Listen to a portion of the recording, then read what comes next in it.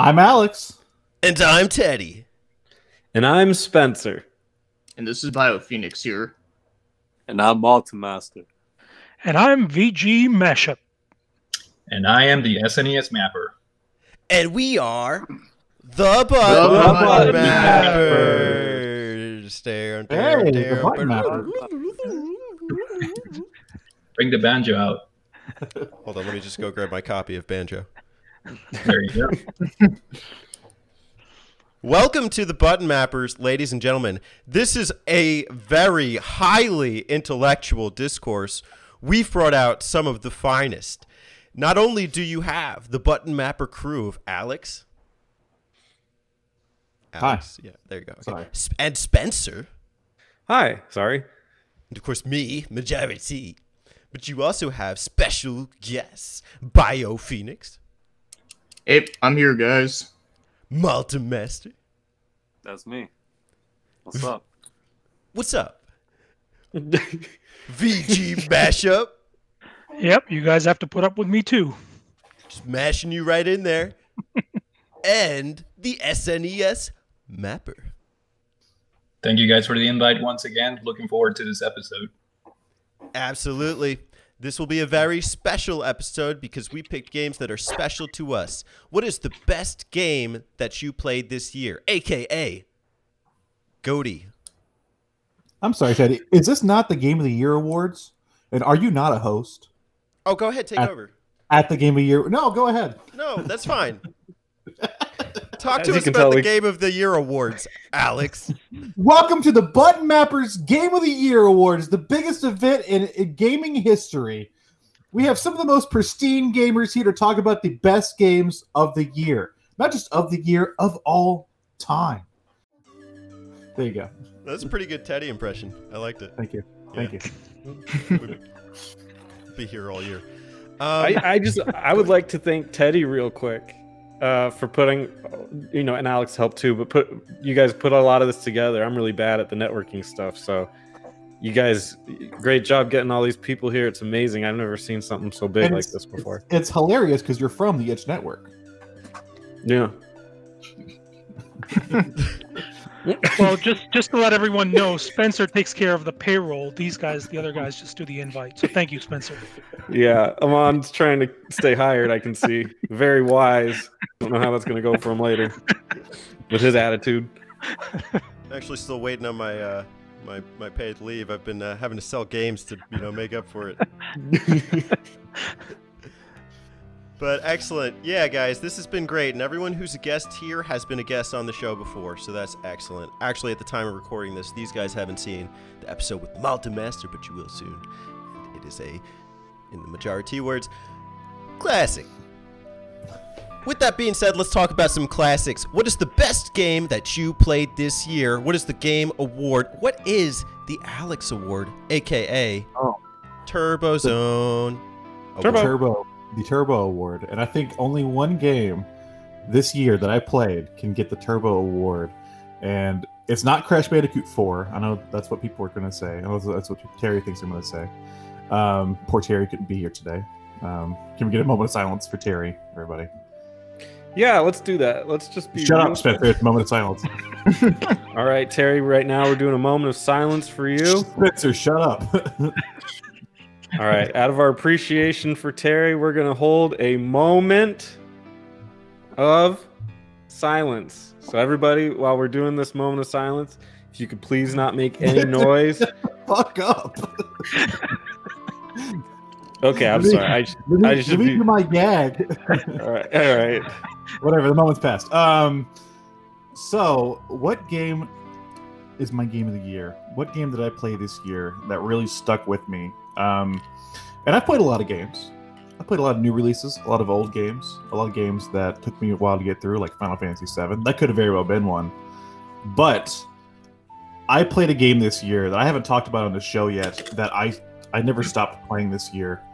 And that game is Power Rangers Battle for the Grid. It's a 2D fighting game set in the Power Rangers series, and it's fucking brilliant. I thought it was going to be like some licensed garbage, and it's more akin to like a Marvel versus Capcom style game, and it's very fun, very fluent, easy to pick up and play, and I have been playing it literally all year on my Switch, just nonstop. I talked to Teddy. I know, like we were doing Final Fantasy 7. I was like, I should really be playing Final Fantasy 7, but I'm playing this Power Rangers game. And he's like, well, maybe you could play that after you finish Final Fantasy 7. And I was like, maybe. If I could stop playing this. It's just been super addictive, fun. It's got great online play, and it's just overall fighting game. And I mean like that huge into Power Rangers. Like I liked it as a kid, but Jesus, this is a well-made fighting game. Would you say it's better than the Genesis fighting game? Definitely. Okay, that's good. Yeah, I played it too. I actually covered it in one of my Hidden Gems videos for the PlayStation 4, and I would agree.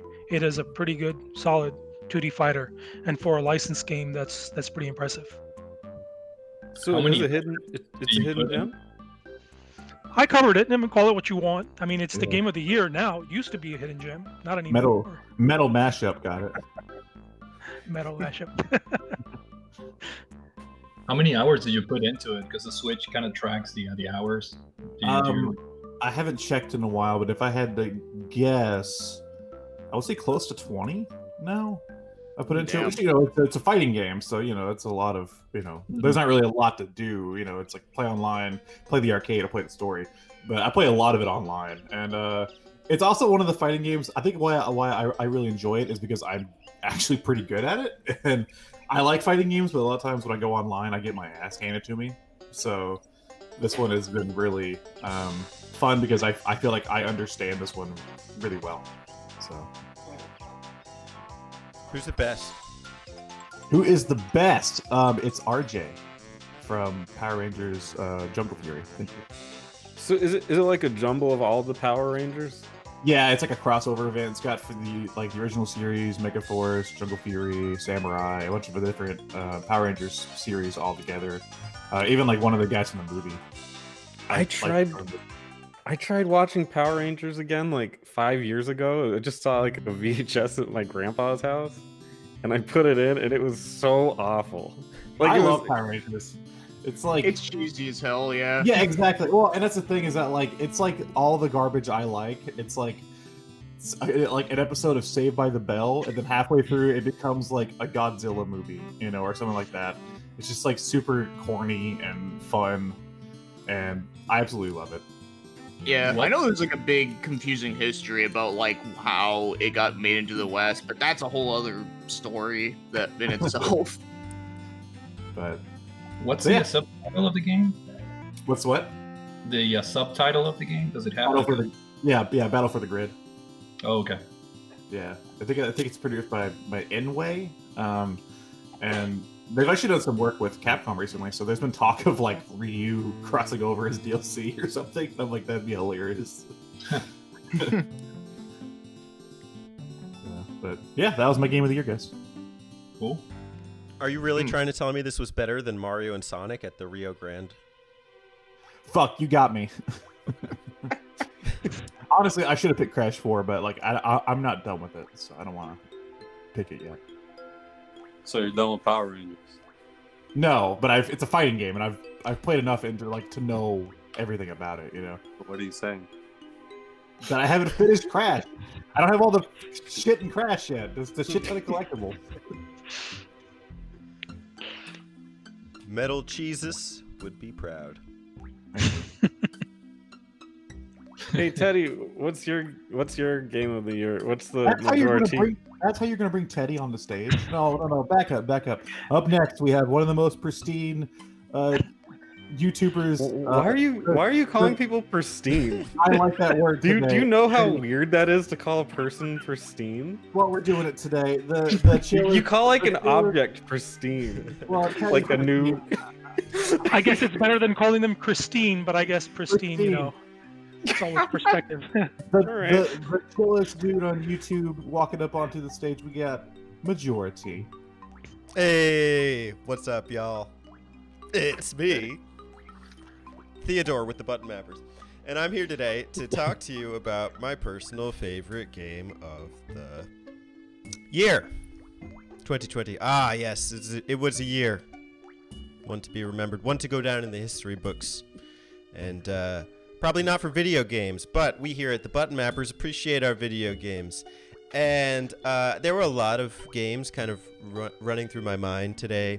Like, what am I going to pick? What was the best game I played this year? I looked back at all our Game Talk episodes. I looked at all the games I picked. I looked at the games that we mapped out. And surprisingly, it's not from any of them. And this pick is probably going to irk some people. I'm not the bearer of popular opinions. And I think that's fine. I think maybe just, hear me out first before you come to judgment on it. But it was a compilation of games, Super Mario 3D All-Stars. And this game, let me start with what are the criticisms for it. People say that, the emulation isn't up to par with the emulation on PCs. People say that there's a serious lack of content. And people say it's just a lazy port. People say the 6-month time limit is garbage. Like, or why should you have to, why is this a limited release? And admittedly, I don't like limited releases. I don't like that idea. But when this was announced, I knew that I had to have it. And the first thing I did was I went to Best Buy. I just set up a pre-order, and then it just came to me. There was no pressure, no stress involved. The reason I felt like I had to own this is because I have been so wanting to play Sunshine over again. And because of this, I can. And, Sunshine on the GameCube was as much as this game, and to pay that for like an old GameCube game is kind of hard to justify. And part of the reason it's such a hard to find game, it's not very well hidden, but it is a gem, is just consumer demand. Nintendo has artificially created this consumer demand with a lot of these classic games that, this should really be a legacy title that should be commemorated over and over again. And it is kind of a shame that Nintendo hasn't done that so much with Mario 64, hasn't done that with Mario Sunshine, and Galaxy, whatever. Like, you could get it on the Wii and, it's still in GameStops nowadays. But the other two are relics of the past.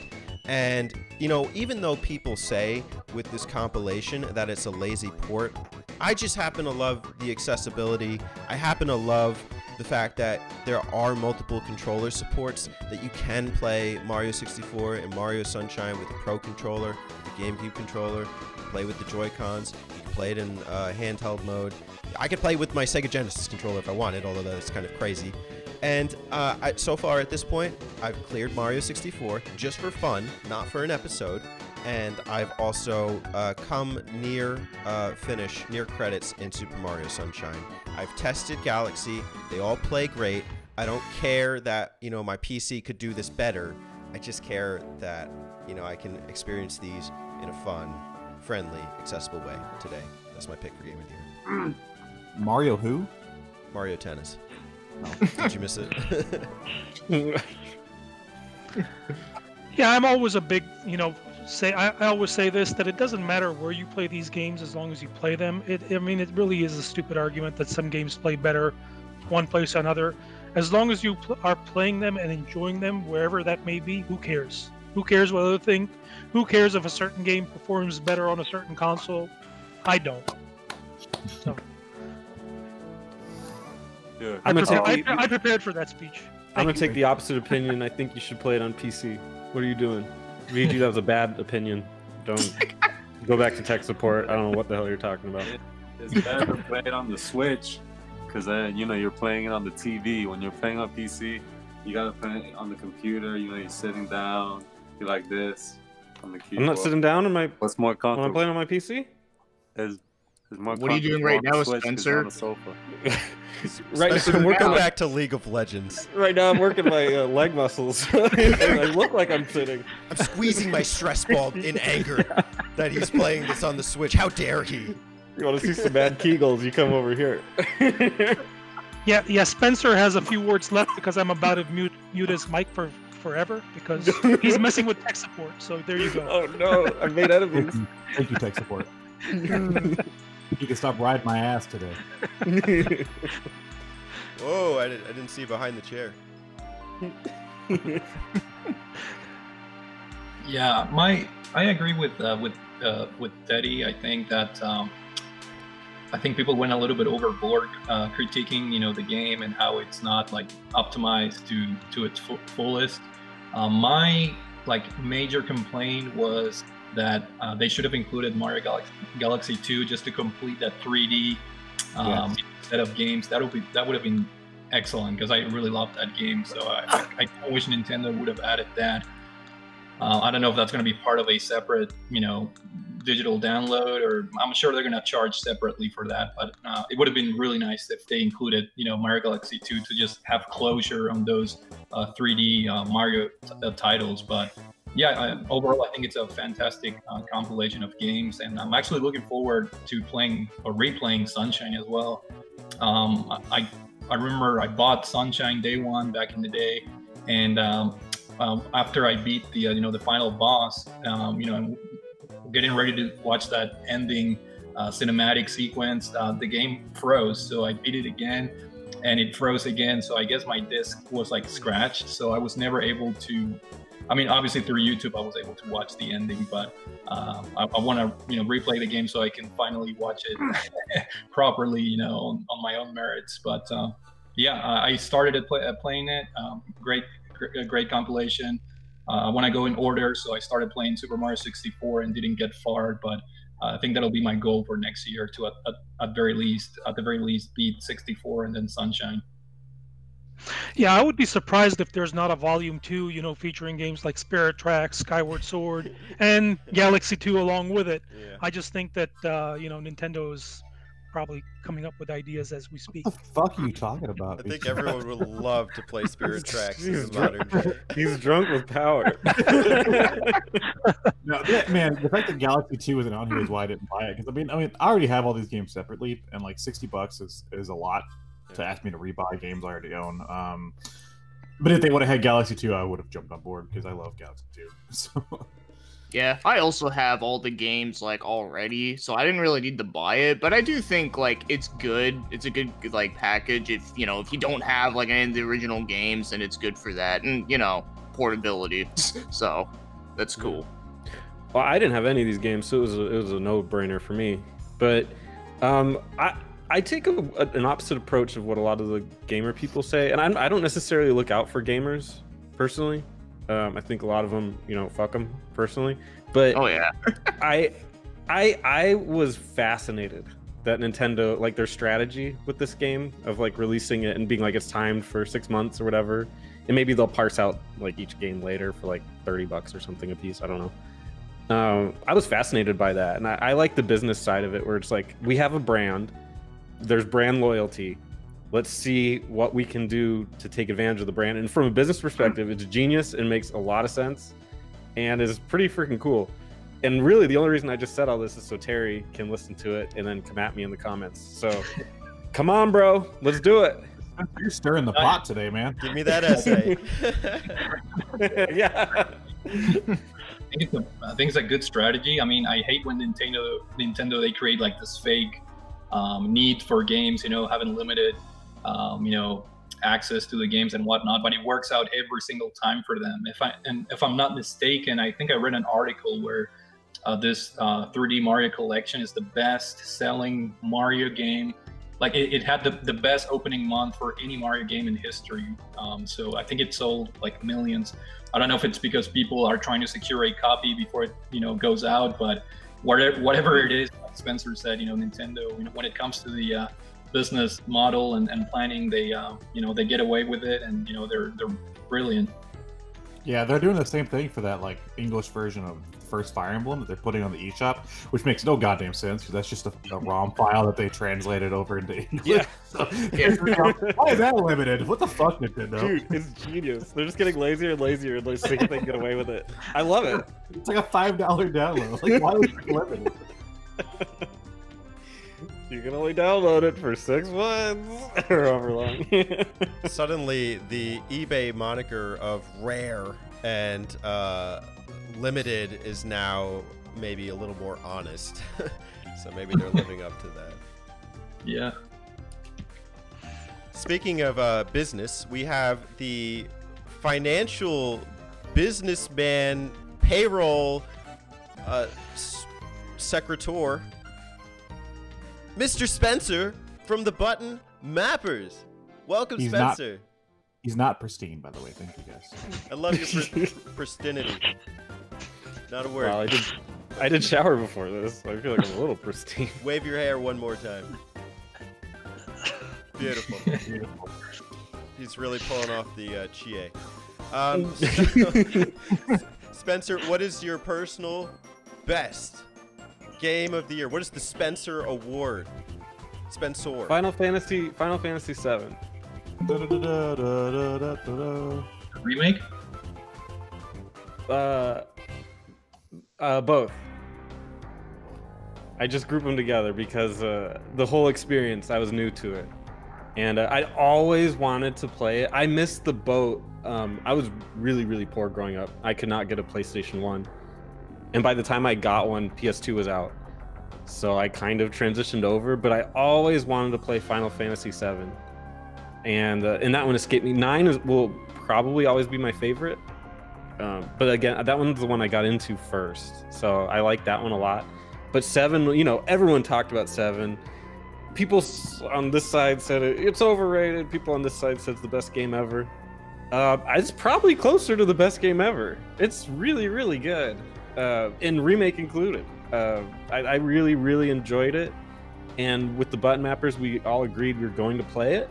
And it pushed me to actually complete it because I've a couple times gotten through Midgar and then just stopped. I guess because it changed how it felt to me after Midgar, but I powered through it and I'm really, really glad I did.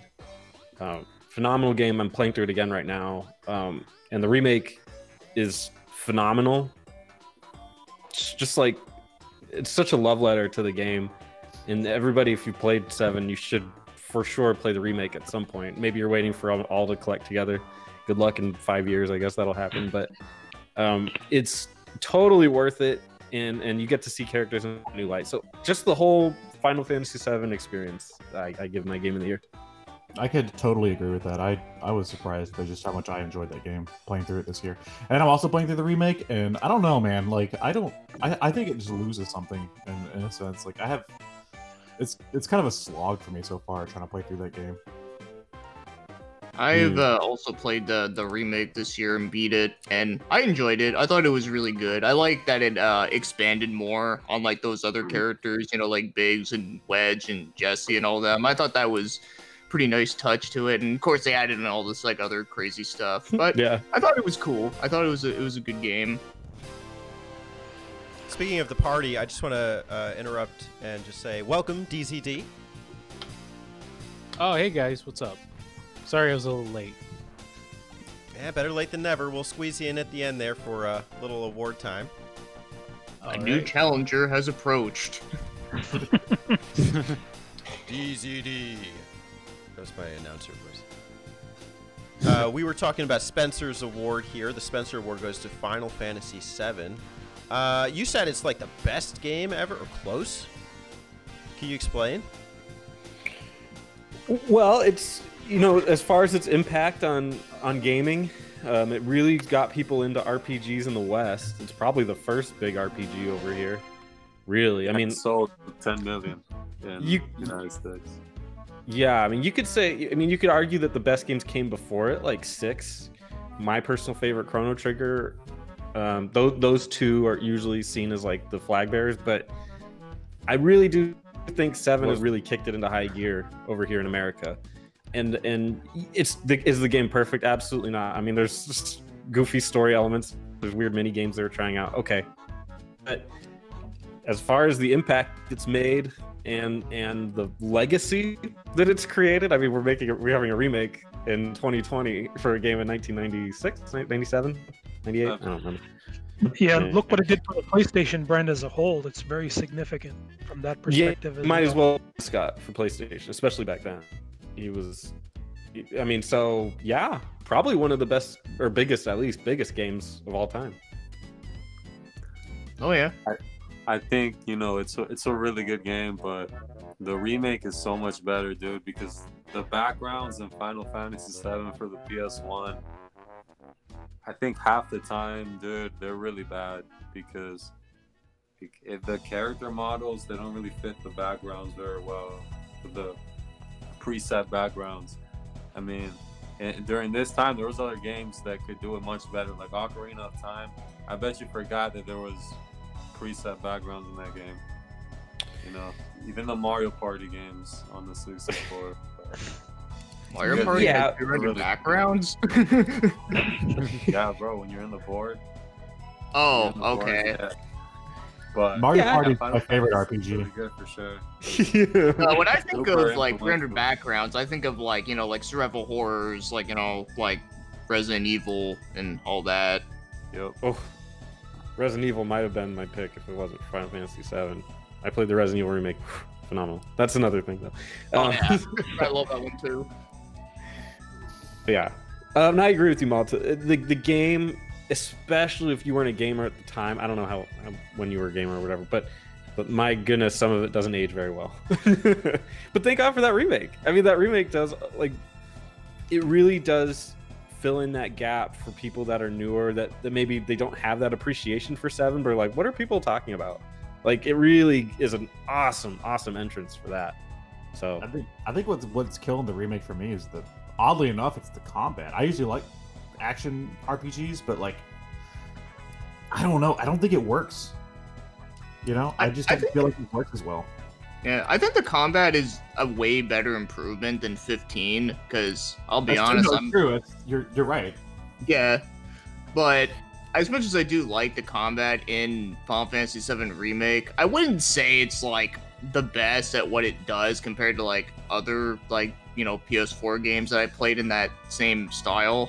But I still think like it's, you know, it's better than what they had before, and that was kind of what I was looking forward to. Because I'm not gonna lie, I was kind of skeptical before the game came out. I was like, oh no, it looks like 15. If it plays like it, this is gonna be really disappointing. But no, it was better.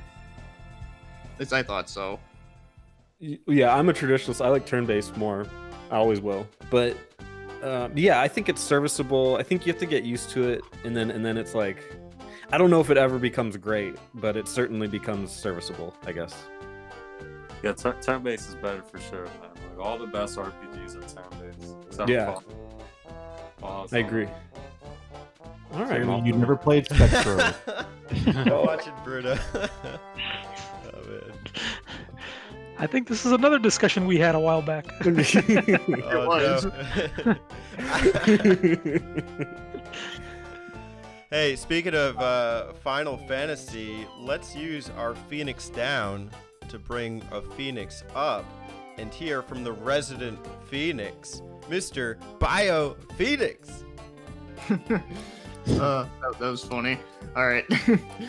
All right, so just like what Alex said, that like there's one game that like I wish I could mention here because I'm playing through it, but since I haven't beaten it yet, I think it would be better if I talked about it once I have beaten it. So instead, I'm gonna pick a game that I played earlier this year, back all the way in March. It was a game that came out in 2019, but I didn't get it until this year, and that was the AI Somnian Files on the Switch. That's the version I got. It's also on PS4 and PC.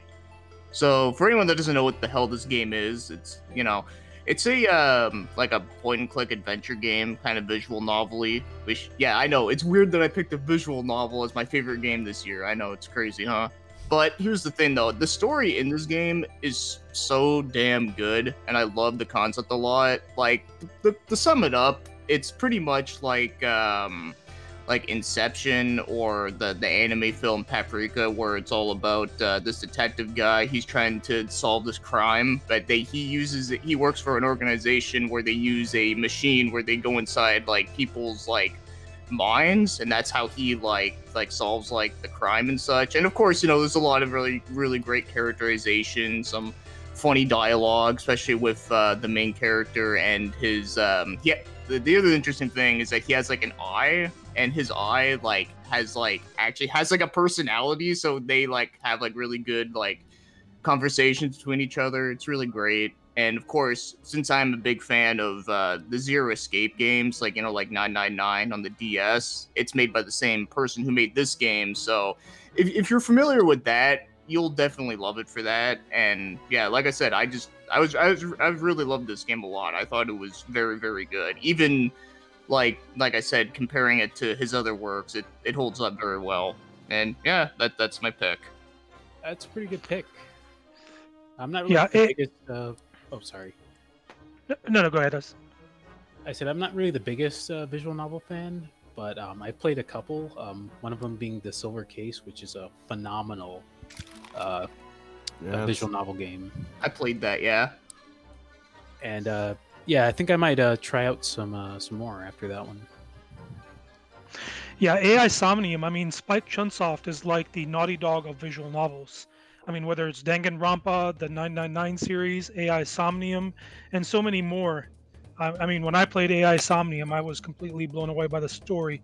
I know that's a term that's used quite often in gaming by gamers, but seriously, when you start playing the story and start realizing just how many twists and turns that story takes, it's pretty amazing. The writing, the mentality that it takes for somebody to write a story like that is quite I mean, I was very appreciative of that.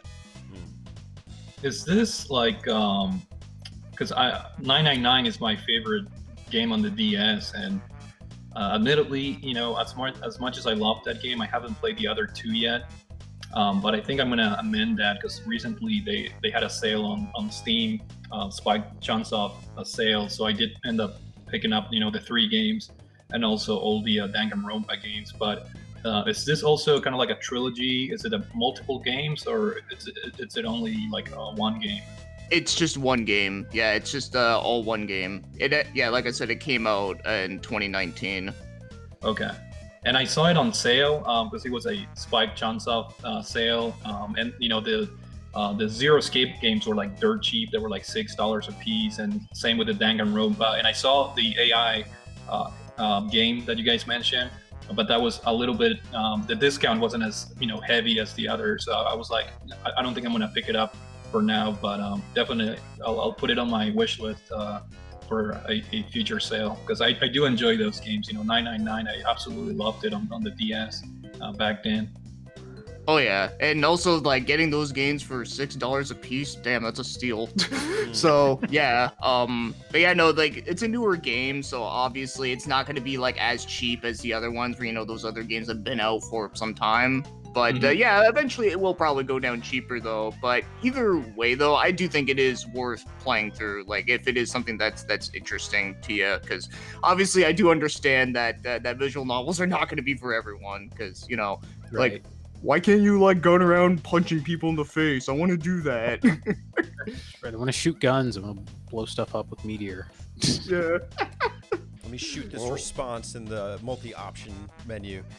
I wanted to ask, you know, I guess like the 999 or like the Zero Escape kind of have puzzle elements to keep like the gameplay kind of interesting or like just, you know, varied. Is there anything like that in AI Somnium? Yes. Though the way how it's done in that game is pretty different, where basically, without going too much into detail about it, is that like there's like a time limit, but the way how it works is that like every time you pick like an option, it takes away the time, and you basically have to try and figure out like what is like the best like option to take to do the puzzle, what you're trying to do. And of course, you know, you're inside someone's mind, so it's all like psychedelic and weird and all this. I love Psychonauts.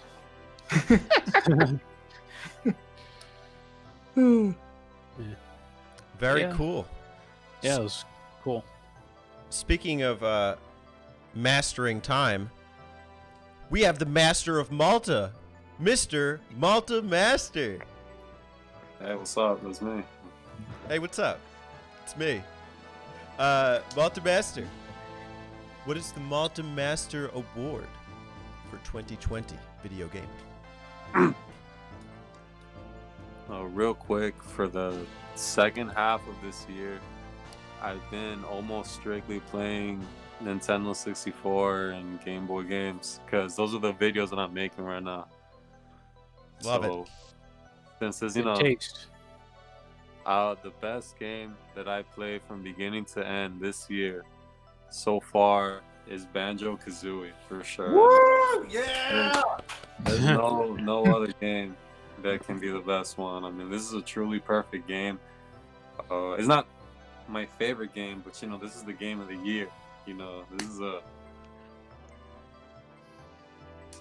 the game that I think that it really would be one of my favorites if it had the multiplayer of Banjo-Tooie, because that multiplayer was huge for me as a kid. You know, the single player didn't exactly tickle the twine per se, but you know, this is about Banjo-Kazooie. Banjo-Kazooie is an amazing game. I honestly think it's the best 3D platformer I've ever played. And since it's the best one I've ever played, and it's the best one ever. Yeah, because I played a lot. You're right. Yeah, did you hear about the remake that's coming out that they're making? A new one? Benjo? I'm just kidding. Of course they're not. Why Don't would they do that to me. make us? Don't I break know. my heart, Amon. Damn it. I wish, right? I mean, I don't know what Rare and Microsoft are waiting for. It truly is a classic, one of the best games ever. I mean, I spent countless hours on the N64 playing Rare games, and that was one of them, along with Diddy Kong and some others. But no sequel. Is it as good as the third Banjo-Kazooie? The one on the Xbox? Dude, Amon, can you please eject Spencer from the call? I don't know if you heard, there's a game called Ukulele. It's a real Banjo 3E. Let's not bring that up, please. That hurts personally. There's a mod on the PC where you can play as Banjo in that game. There you go. There you go. It's something, I guess. I'd rather just play some shitty kids game in Dreams. Yeah, I'm sure some kid made like a really good Banjo-Kazooie clone in like Dreams. Yeah, that game can make any game Dreams. Malta But Master. yeah, Oh no, go ahead. Banjo-Kazooie, for me, it's one of the best 3D platformers of all time. I know it, you know, for 3D platforming fans, I think it's often praised, but I think for the general like gamer, I guess, population, I think it often just goes under the radar, I think, which is a shame. But I think it just took the innovation of the Nintendo 64 being kind of like the first 3D system from Nintendo, and it took what Mario 64 did, and it just improved just about everything. You know, the gameplay, the graphics were amazing, and it was just such a very well made game, which in my opinion is probably the best Rare game on the Nintendo 64. It's pure quality. Admittedly, I have played Banjo-Tooie, but that's on my to-do list to sometime go back and try it. I haven't heard as many positive things from Banjo-Tooie. I think a lot of people complain about the length, but no matter what, I do want to go back and try it just to see how it stacks up against Banjo-Kazooie. Yeah, I actually agree. I love Banjo-Kazooie, and I love Tooie as well, just as much, to be honest. But I actually think they're both great.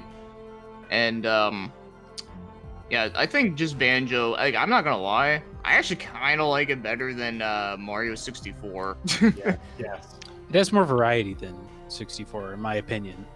Yeah, it does. And one other thing I really like too is that I like that, like, when you're in Grunty's lair, and then when you're trying to go to like the other levels, like the music like transitions with like the theme of that level. I always thought that was like really cool. I like the gibberish like talk for the characters that Yeah.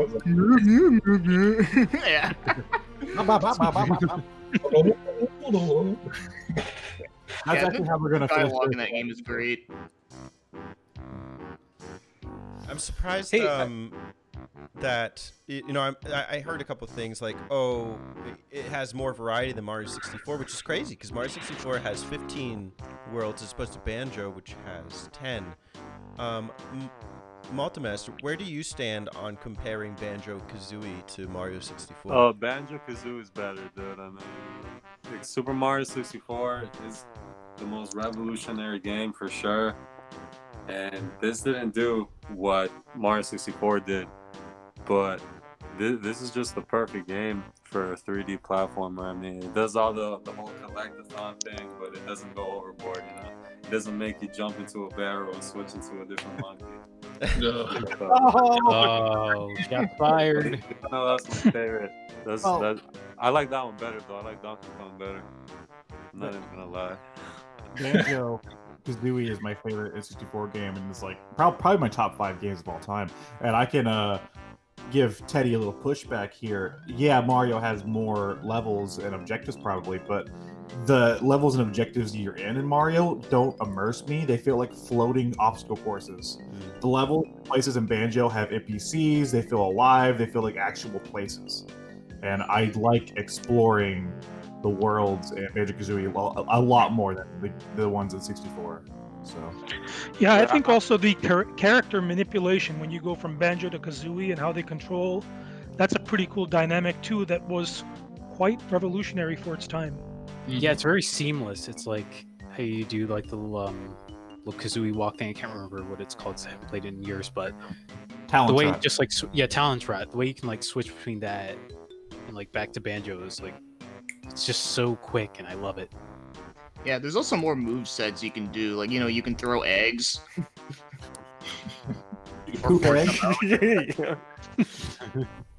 I like what Dee Zee said. Back to Banjo. I want that to be the name of a band or something. What? Back to Banjo. We can start one. Okay. Trot? Back to Banjo. Yeah. Oh, back to One Hit Banjo. Wonder, the Talon Trot. Let's start a Banjo Kazooie themed band. Every song could be a move set. I'll play the The butt egg shot. What genre of music would we play? Would it have to be like kind of country, kind of rockabilly? Yeah. Genre Donkey Kong country. We'll be the only genre listed as platformer. And Apple Play Music. I'll grab my kazoo. Yeah. Beautiful. Well, just like the band Back to Banjo is a real mashup of talent. We have a man of much talent himself who mashes up lots of great gaming content and personality. We're getting there. And tech support. Mr. VGMashUP. So, guys, let's say before I tell you my game of the year, I'm sure you guys may or may not have heard of this channel by the name of TurboZone, because on his channel he recommended a game by the name of Clu Clu Land that I try out and play. And while that game didn't quite make it to the top of the tier, for me personally, I think that I have to go with chalk here and give it to one of Sony's best exclusives that came out for the PlayStation 4 this year in Ghost of Tsushima. Now, The Last of Us 2 was also in consideration for me personally. I know it got a lot of hate from fans, but not for me personally. I think Ghost is done in such a perfect and magnificent way, especially if you're a fan of the Assassin's Creed series. It does a lot of things that the Assassin's Creed does it better, does it more fluidly, and things move at a lot faster pace. Another thing that fascinates me about the game itself is the overall emphasis of culture and how Japanese culture to me, any Asian culture, I mean, I am part Asian myself, so anything having to do with Asian culture just really impresses me.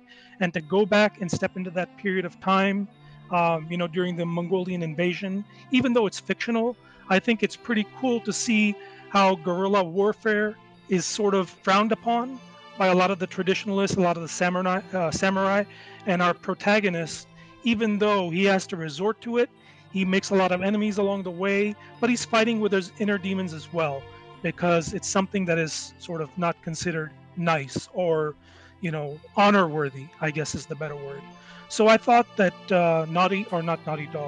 Sucker Punch did a magnificent job with this game. I really do hope that they make a sequel, but even if not, I think as it stands, one and done, I think it's a very solid experience for fans that like the Assassin's Creed formula but are kind of tired of the boredom and the overall length of the side quests. I think it's a very solid title. So my game of the year. That's a good pick. I always wanted to get that game, but I unfortunately don't have a PS4 currently. And it has everything that I could ever want. It has alternate history. It has awesome action. It has Eastern culture. And it just looks great. It's a beautiful game. Just like the stills are amazing.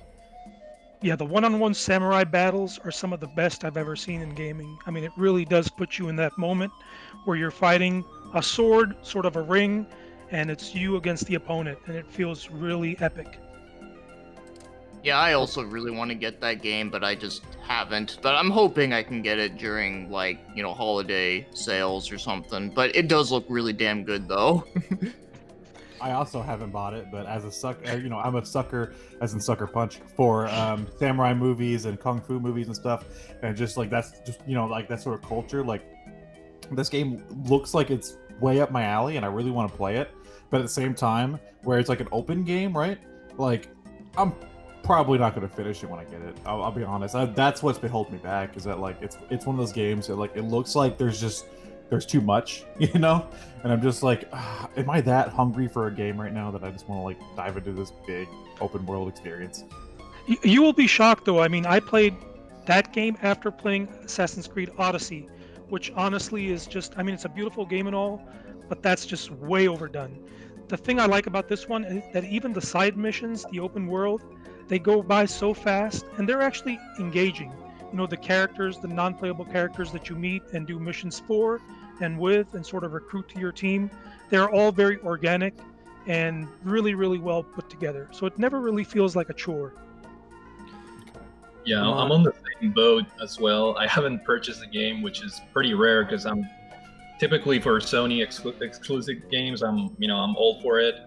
But you know, I'm in a weird position because I was thinking of picking up that game and The Last of Us 2, which is another game that I really want to play during Black Friday. But at this point, I'm like, I don't know if I should just wait for the inevitable PS5 version, improved 4K 60 frames per second. Because I'm gonna get a PS5 at one point, no matter what. So I was debating on whether I should buy, you know, both Ghost and The Last of Us 2 now during Black Friday, or just wait for the PS5 version. So tough decisions, but especially for The Last of Us 2, I've been able to, you know, maintain myself like spoiler free so far for that game. So but yeah, the Ghost of Tsushima, from what I've seen, looks amazing, and it's just one of those games where, man, I really want to see that in its full glory on a PS5, you know, on max settings. I think that game is just gonna blow everyone away for like the definitive version, if you will. Well, you could actually go watch the Last of Us 2 map out with me, Spencer, and Amon, and it's actually just like playing the game. Same experience. Okay. Yeah, except better experience. What happened? It's better. Amon, I have a question for you. Sure. Okay, I'm unlike Alex. I have no love for Eastern culture. I don't find samurais interesting whatsoever. I don't like any of that crap. But I've really been interested in that game just because of how great it's supposed to be. And I like the open world, like, you know, The Witcher 3. I love that game, and that's like poster child. And I know this isn't that necessarily, but is it still worth it if you're not super into samurais and all that jazz? 100%. Yeah, samurais just kind of adds that Eastern touch to it, but overall, I think you would still get a lot of enjoyment if you're a fan of hack and slash action. And what, you know, the hack and slash term is used and kind of thrown around pretty much with all games, but it's done really, really well. There's a strategic element to every fight that you encounter, whether you're going from a stealth perspective or going pretty much, I guess, swords blazing, if you will. Also, the one-on-one battles are done so well and so epic. It almost feels like a not necessarily a Bloodborne style of game at that point, because in Bloodborne or in Nioh 2, the game that I would refer to, the enemies are much larger in scope and scale. This feels like, you know, you're fighting enemies. It's one-on-one. There's no size difference, but overall, it feels like you're really fighting somebody with just as much technical skill, if not more, than yourself. You know, when you put it... Oh, go on. Oh, go ahead. Oh, I was going to say, the way you put it like that makes me think of those Way of the Samurai games. I don't know if you've played those. Yes. It is a major evolution of those previous Way of the Samurai games. Absolutely. Oh, right on. Yeah, because I like those, so...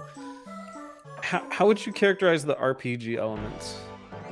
Nothing different than like God of War and games like that have RPG elements. The Batman Arkham series. Just like upgrades. Upgrades and stuff, but yeah, nothing more than that. And how does it But compare still, I mean- to... Oh, no, go ahead. Yeah, go ahead. I was going to ask a joke question. Go ahead. Oh, compared to Clu Clu Land, a little bit better. A little bit better. Teddy just got caught.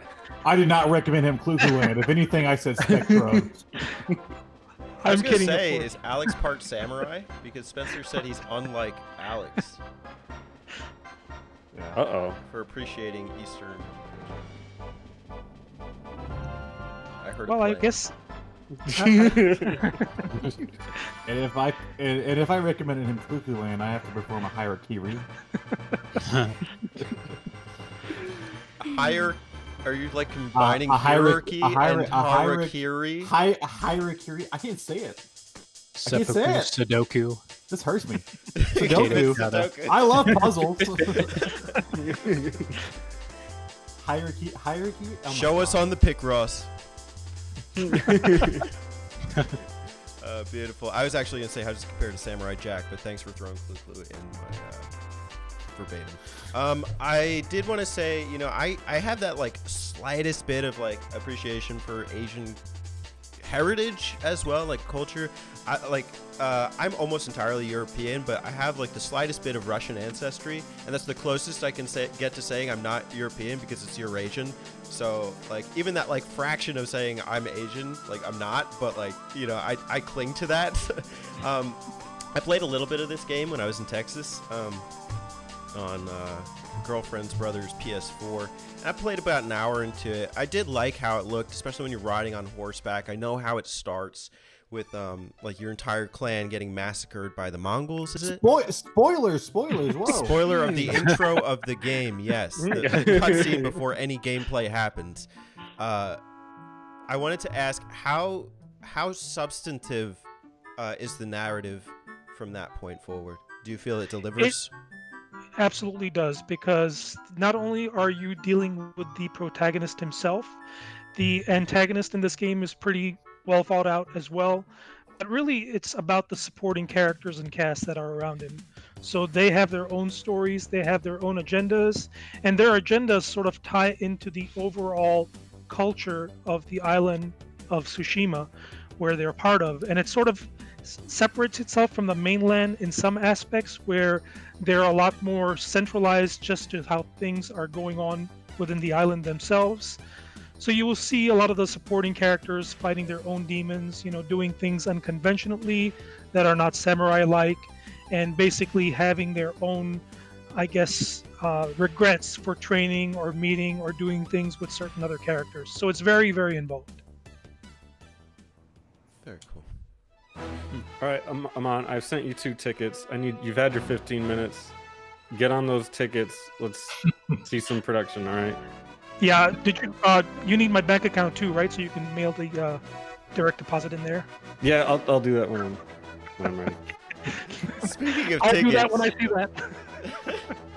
Speaking of tickets, we here at the Button Mappers are offering an airline special. We have 3 tickets to anywhere you like on the SNES map. Oh, hey, let's refer to the SNESmapper.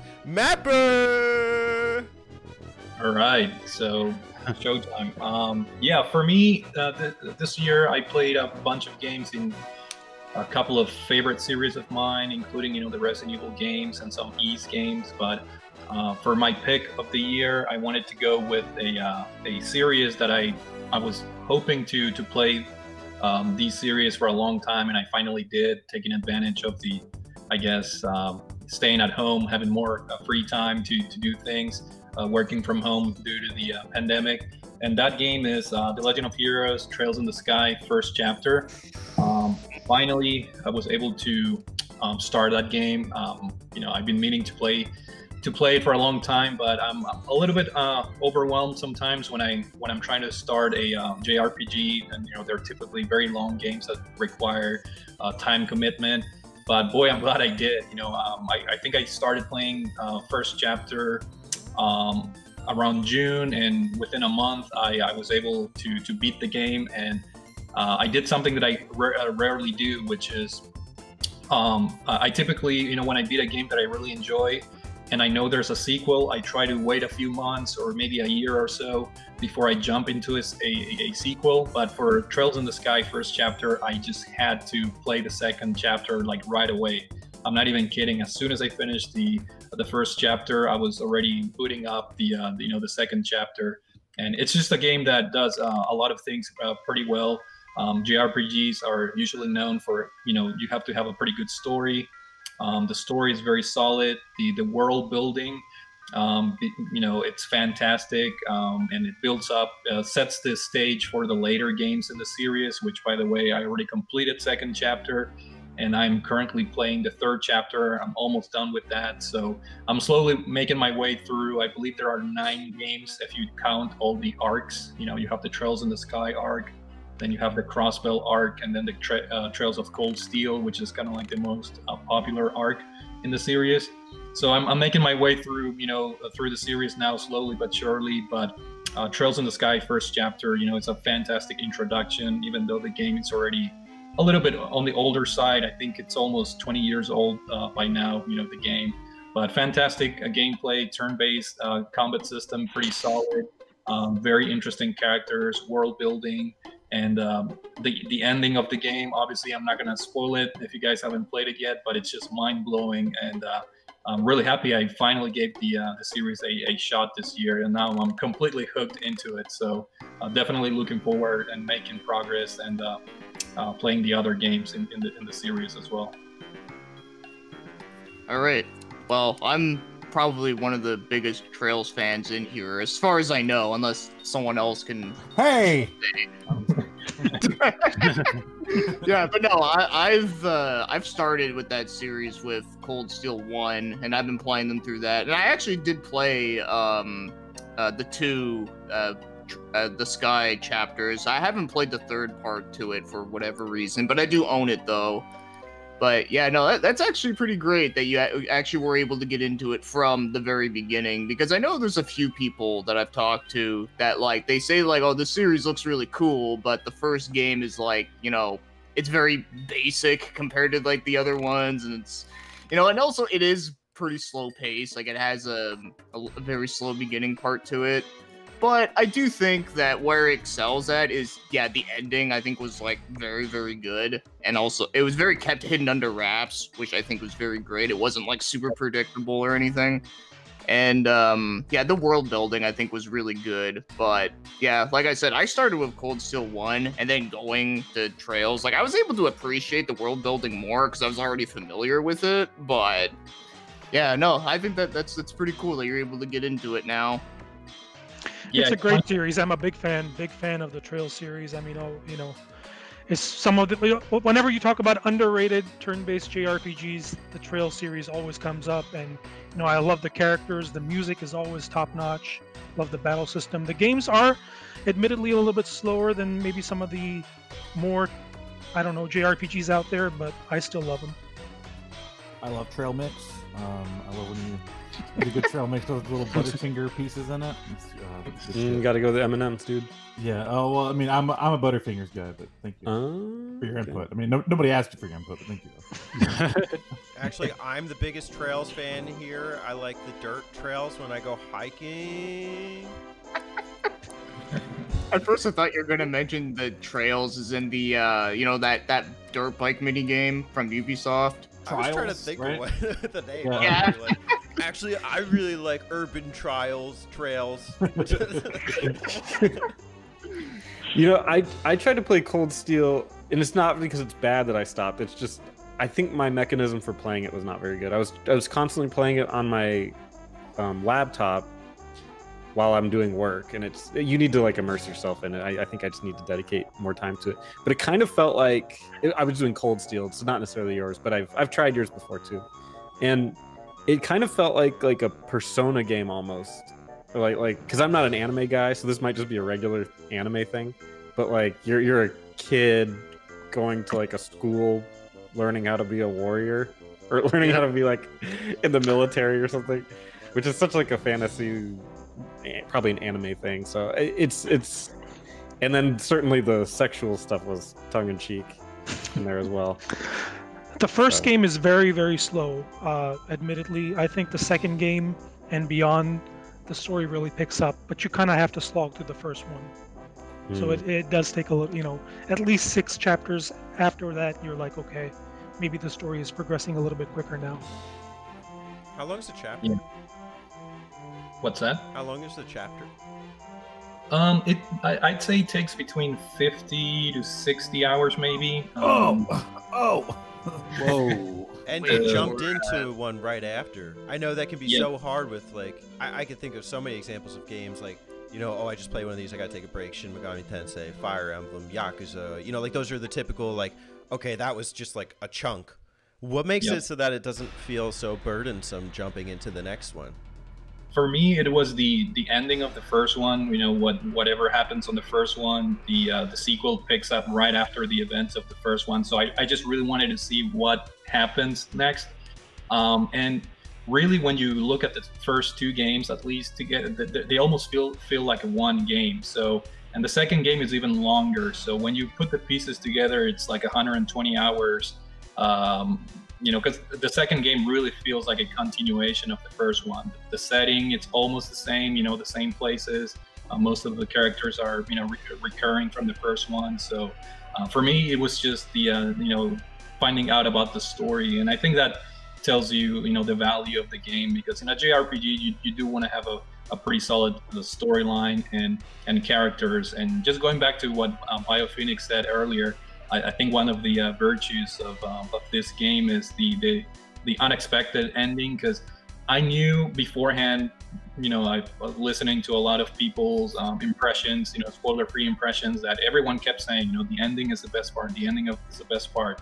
So as I was playing the game, I had all these like scenarios in my mind of what the possible plot twist could be, who the bad guys could be, what's going to happen next. So I had like 20, 30 different multiple choices and endings in my head, but nothing compared to what happened at the end. I think they did a very good job of keeping things in wraps, like BioPhoenix said, and the ending was definitely my favorite part of the game. How does it compare to Spectrobes? It's not as good, honestly. Spectrum has the best world building. Spectrobes is good. Spectrobes in a refrigerator is even better. Okay.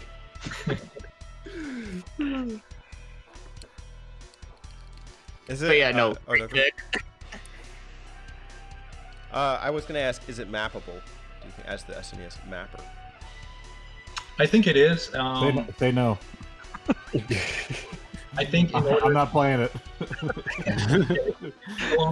It's definitely a time commitment, but I think a true map out should be like the first 2 games, because again, they're, they really go hand in hand, and in order to get the full like story, description, you truly have to play the first 2 games. But yeah, it definitely is. So if you guys ever want to map it out, count me in, because I'm more than happy to talk about that game and anytime I have the chance. Yeah, I'd be down for that too. Yeah, there you go. We're gonna need a year of prep time for that one. And I do recommend. I know Trails of Cold Steel is kind of like the most popular arc in the Legend of Heroes series, and a lot of people, that's their starting point. But if you guys are mildly interested in the Legend of Heroes games, I strongly suggest starting with the Trails in the Sky, just to have that chronological, order, if you will, in the story. It's not like the end of the world if you start with the Trail of Cold Steel games, but if you hear from people that have played all the games so far, it's better to do it chronologically, so that you don't have any like spoilers, playing the Cold Steel games. Yeah, usually the spoiler stuff for those 3 games usually don't happen until like the 3rd game, so you can play like the first 2 as their own and you'll be good. Okay. Yeah, no, I'm actually playing through the 4th game right now. Well, not right now, but like I've been playing it a lot, and yeah, it's so damn good. That's like my you know, that would be my Game of the Year pick if I finished it, but I haven't because it's long. But yeah, no, I can talk about that series a lot if I could, but you know, would be here forever. Hey Chris, where's your thumbnail from again? My thumbnail, like the one I'm using right now, in the Gmail thing. Oh, it's Vampire Hunter D from the anime movie. Vampire Hunter D. That sounds pretty good. God damn it! You know what else is really good? That begins with the letter D. Dee Zee D. Dee Zee D. Welcome, Dee Zee D. You got the final pick. Where does the Dee Zee D Video Game Award go to? All right. Well, I just want to start off by saying, you know, thanks again for letting me on, and sorry for everything, and I really appreciate it. So, 2020 has definitely been like just a crazy year, and I kind of wanted to go back to something that was from my childhood and is probably one of my favorite games. It's an N64 game. It's kind of a late one, and it goes by the name of MashUP Makers.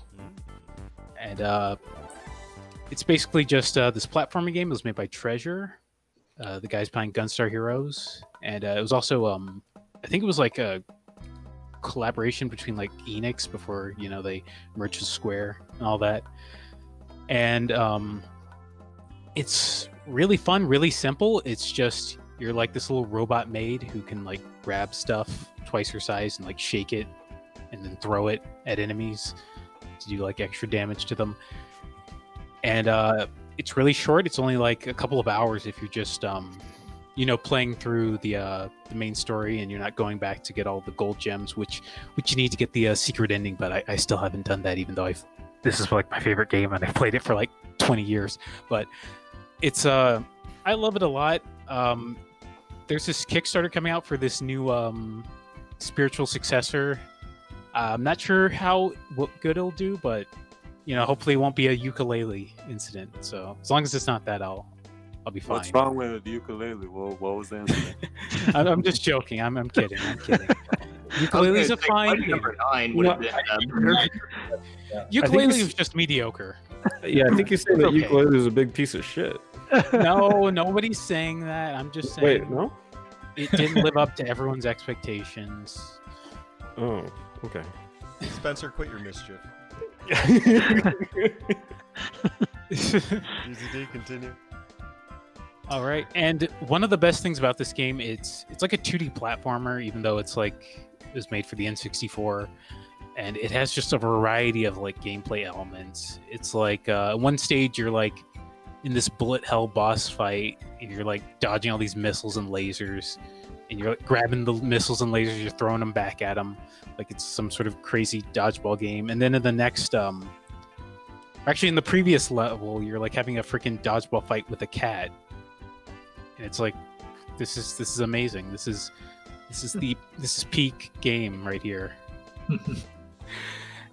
Did you know that in 2009, Games Radar called it possibly the most underrated and widely ignored game on the N64?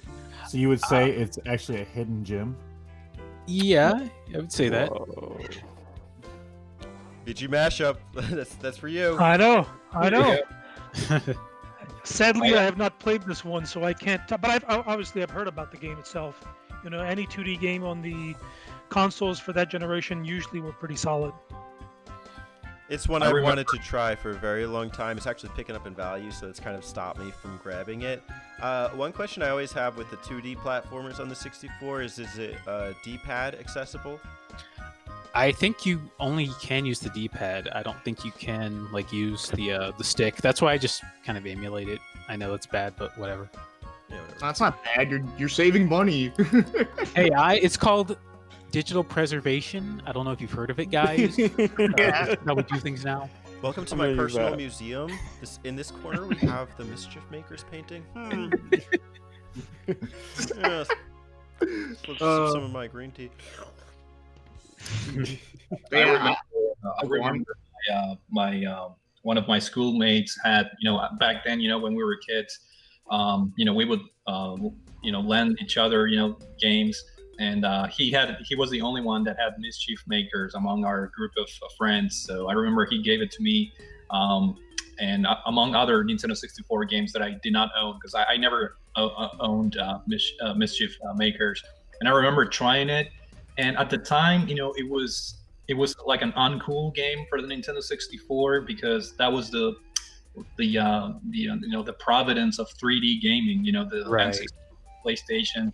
So I remember playing it just a couple levels, and I'm like, why would I want to play a side-scrolling game? That you play a girl, so that's icky. I just spent, the last 5 years or so playing side-scrolling games on the Super Nintendo, and it was like the uncool thing, to play a side-scrolling 2D game on the N64. But now that I'm older, I kind of want to go back and try the game again, because it does seem to have like an interesting, mechanics that are pretty unique. So I do want to go back and try it.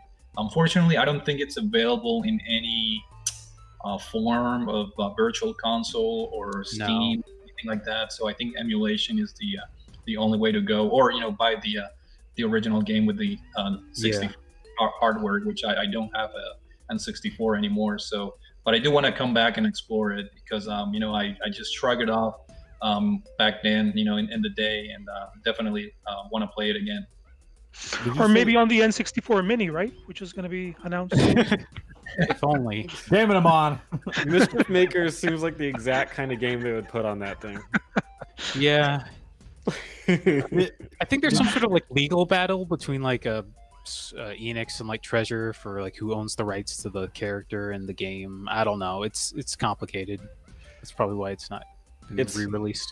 It's probably hotly contested right now. Yes, this is why Square's losing so much money now.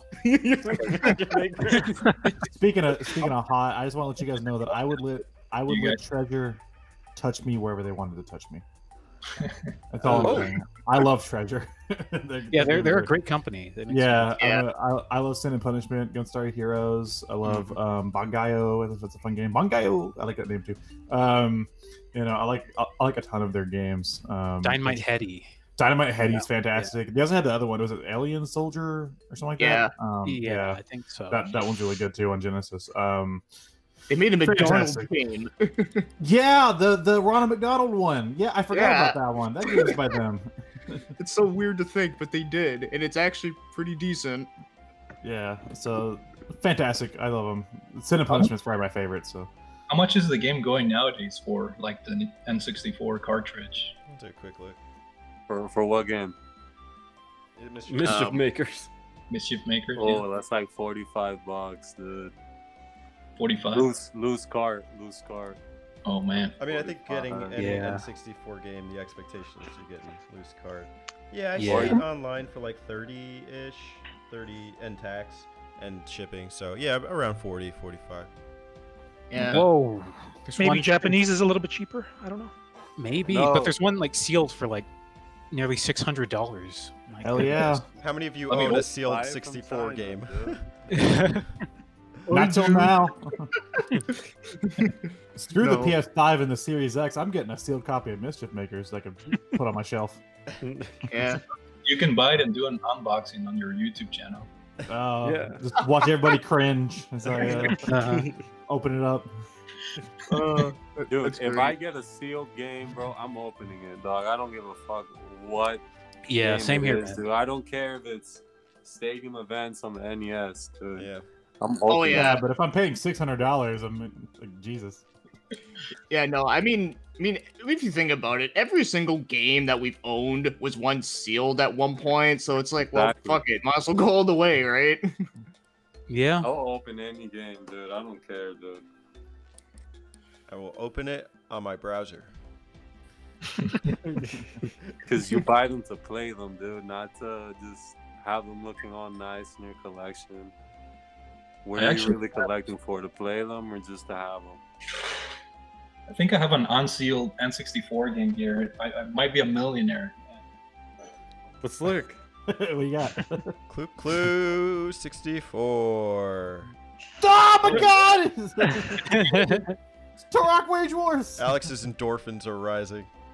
Endorphins rising. I'm a millionaire, man. I'm just kidding. I got that game as part of a bundle. I think I bought like 3 or 4 games a couple of years ago, and I got that one sealed. So I kept it sealed because I have no intention of playing it, you know. But I don't know why it was sealed. Because it's a magical experience. In 2018, a Turok Rage Wars sealed was $62. Oh God, I bought. I think it was a couple games, and this is like maybe 8 years ago. Yeah, it was part of a bundle. So, and I think I bought the bundle for like $30-$40 for a couple of games. So, well, and better news, the 2 copies before that were sold that were sealed were $88.99 and $80. Man, I'm a rich man. Everyday millionaire. Bruno, the SNESmapper, sealed Turok Rage Wars. Look at this man right Maybe if you contact a claim, they'll send you the corrected version with the fixed co-op, and that's worth even more. Oh, that might be the version that you have. Yeah. No, I think they like did that one via mail or something, and that's why it's so rare. Yeah, but isn't it on a gray cartridge? Yeah, we'll never know. Rage Where Wars. normally it's I black. call it. I call it Grage Wars because We can find out if you just open it and then take out. Yeah, if he just opens the SNESmapper exclusive. he plates the value. Oh no! Oh no! You can't prepare. Oh, Don't you do it. My heart. Malta Master's like, do it. Open it. Play that Turok. You buy Turok to play Turok. But that game is multiplayer only, right? yes. Which one, dude? Rage Wars. No, you can play single player. It's got single player missions, yeah. Okay. Yeah, the missions. It's kind of like the events in Super Smash Brothers. But you're playing against bots, yeah. Yeah, it's basically like Unreal Tournament, where the campaign is basically just multiplayer, but against bots. Yeah. And the co-op is broken. You can't beat it.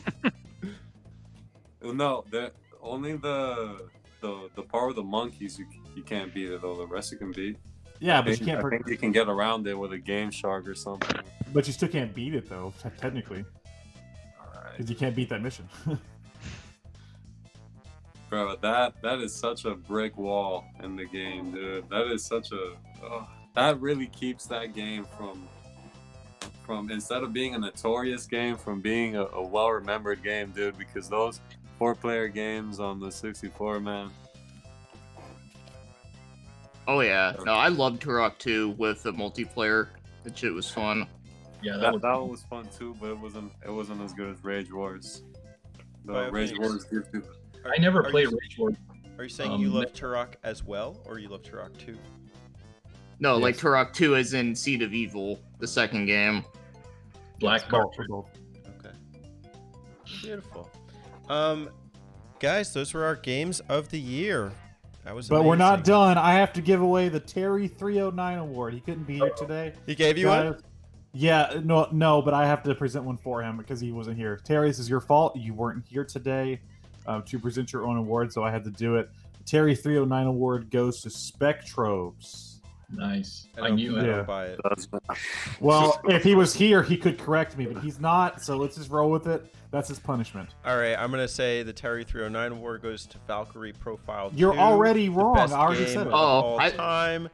According to Terry, the Terrypedia.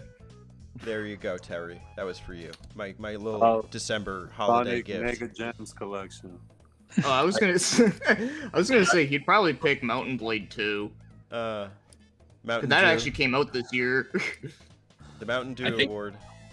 Let's all Terry give a Terry 309 award. I assume Terry would pick some kind of DLC as his favorite game of the year. Which one? He probably picked Smash Brothers. He I don't know. Pick the PS5 or something as his. DLC that has all the microtransactions in it. Yeah. Let's give Terry's award to Banjo-Kazooie. No, I think for real, his game of the year is Ys Oath of Felghana. I think me convinced him to buy it again. Wasn't that his favorite in the series? Yeah, it's his favorite. Yeah. Okay. I think it's actually Ocarina of Time. Wow, Yeah. bold statement, but one I can stand behind.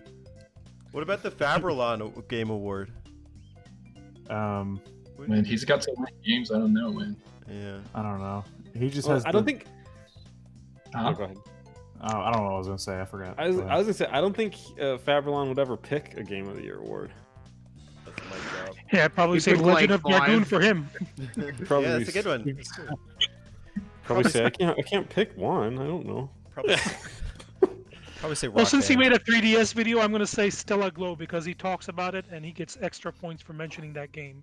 Dude, that Yes. game's sick. I love that Yeah. game. Yeah. Everyone who owned a 3DS or owns a 3DS and was in the YouTube thing in 2015 or so was talking Stella Glow and happens to love it. I've never played it, so I'm doing myself the disservice. You don't even play your 3DS. But I owned one and played it in 2015. In the during YouTube community? Yes. Okay. Wrong. Okay. Prove it. Oh shit. Oh, I'm pretty sure I have a discussion from 2015 with me and Teddy talking about 3DS versus Wii U. So I need receipts. SNESmapper says, "Prove it, bitch."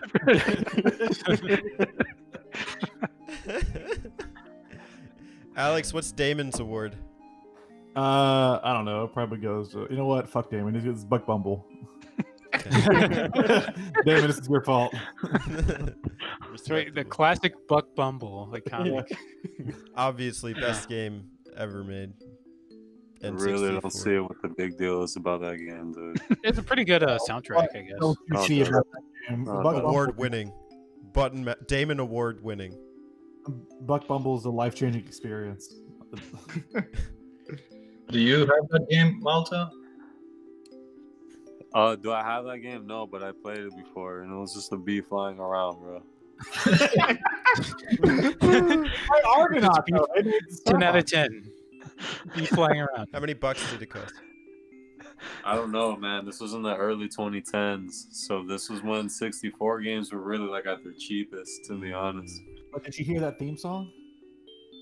Bro, I Yes. can't remember that, man. I must have been like What's 15. wrong with you?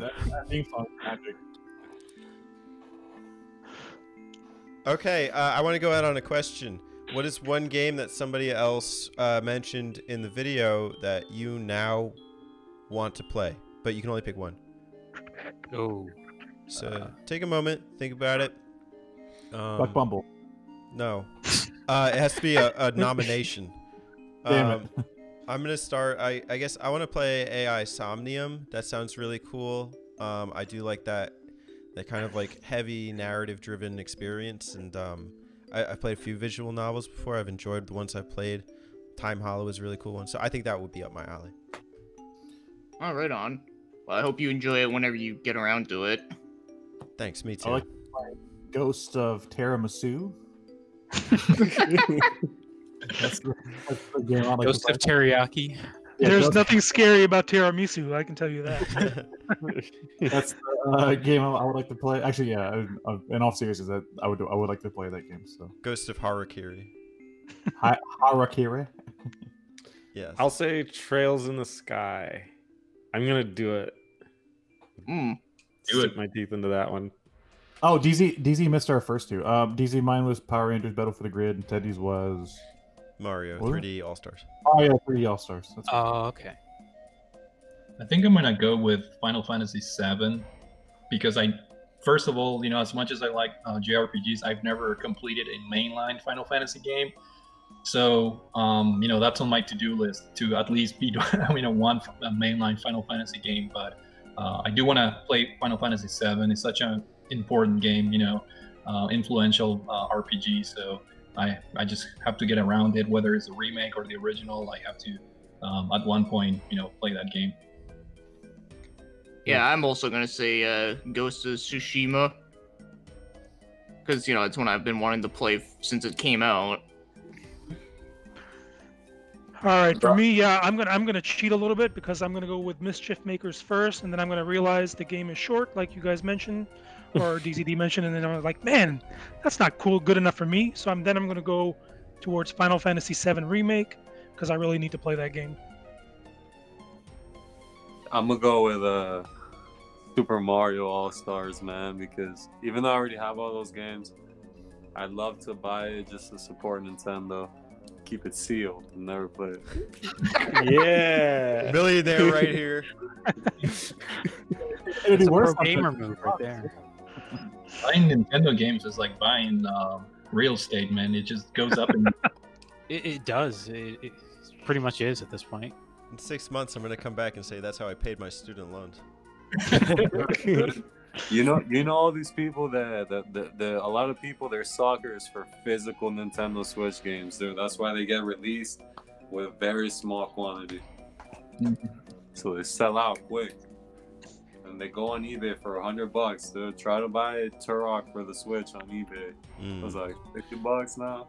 Come on, man. I'm still trying to buy Turok Rage Wars for a reasonable price. I know a guy who has Oh shit! Oh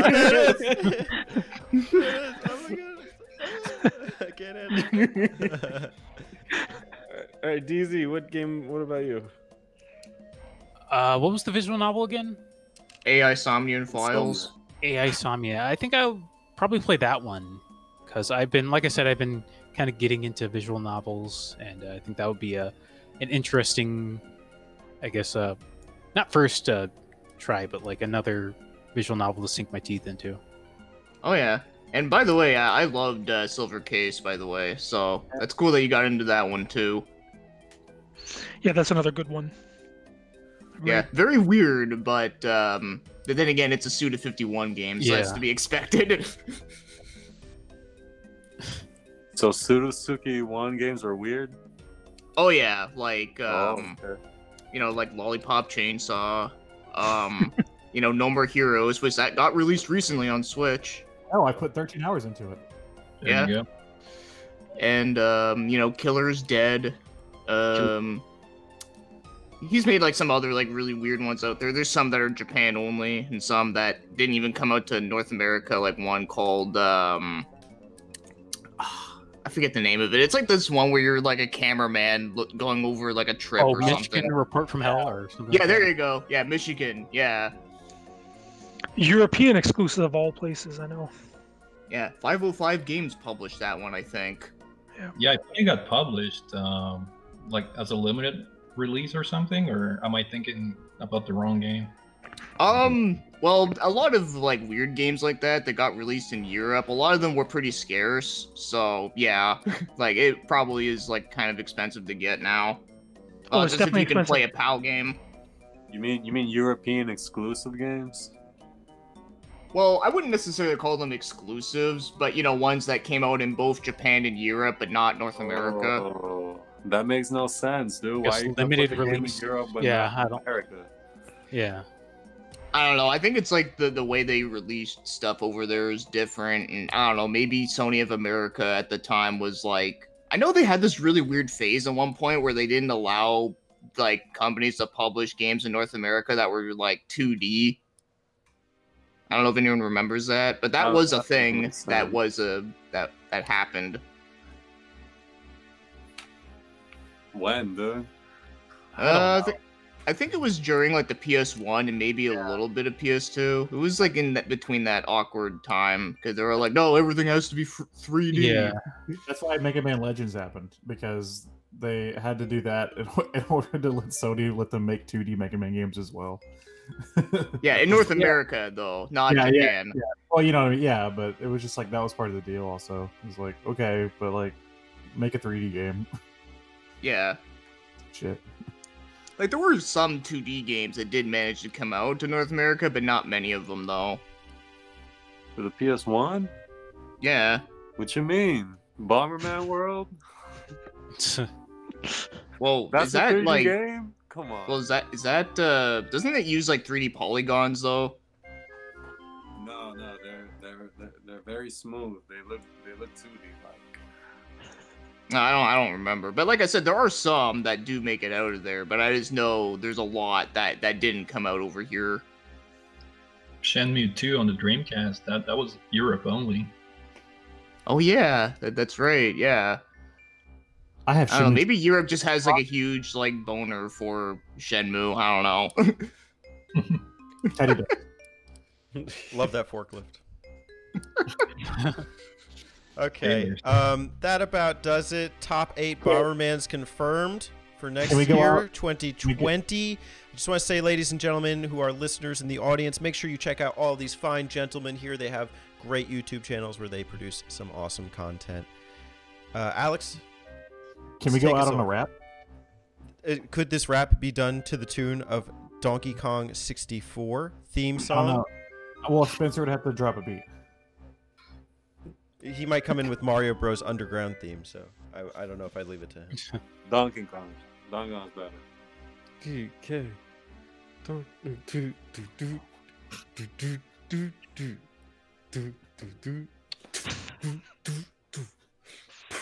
Put your hands together if you want to clap. Take you through this button map. Yeah. Majority. Frick and Frack. Spencer. Malta Master 2. Chris, Amon, Bruno, and Dee. We're about to talk about top 10 games of 2020. That was terrible. That's great. Beautiful.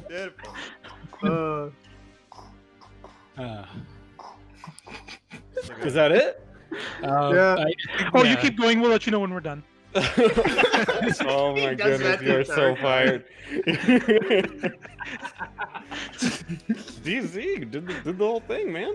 That was great. Yes. That's genius. This is a button mapper anthem. Love That was the most low energy rap ever. Bro.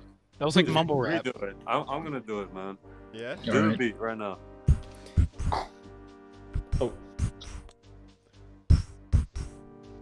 Yo. It's Button Mappers, what's up? Speed the beat up, DJ Spencer, go, bro. I'm over here and I'm with Dee Zee D. I'm freaking Frag and Majority. Yeah. I'm with Bruno. That's the Super Nintendo mapper. I'm on the Button Mappers. I'm an attacker against anybody. Wow, he was so sad about it. He turned off his camera. Oh. That's good. I thought it was pretty good. Yeah.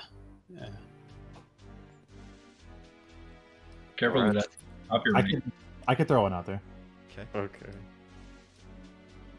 My name is Alex. I have a cat. The other day I was wearing a hat. Okay, And the low energy award gets taken away from Dee Zee and gets over to Alex. Oh. Alex kicked a DK rap, and it made me take a DK nap. I was so tired, it wasn't funny. I played Buck Bumble with all my money. Bumble. Buck Bumble. Get canceled, bro. Bumble. Buck Bumble Kickstarter 2021. Yeah. Bump to the boom to the bump to the bass. Bump to the buck to the bumble. You guys need to find that guy and just invite him to Button Mapper. Special guest interview. So, tell me, Mr. Buck Bumble theme song guy. What does that mean? What exactly led you to copy the B transformation from Banjo-Kazooie and make a whole game out of it? He's like, I just wrote the song, man.